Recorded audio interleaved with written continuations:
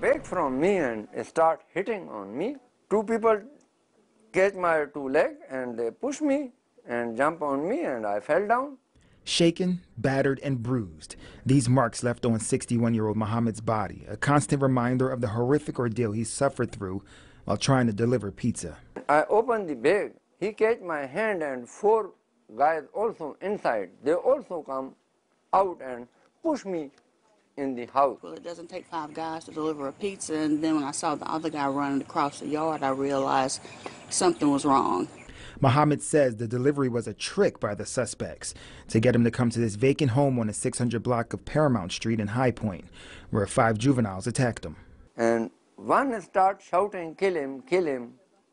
Another said, hold on, hold on.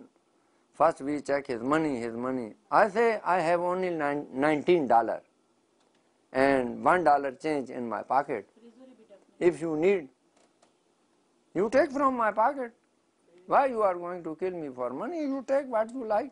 Muhammad says the attack lasted nearly 10 minutes before taking an even darker turn. They opened the door of fridge and 2 people hold my arm and 2 going to push me in fridge.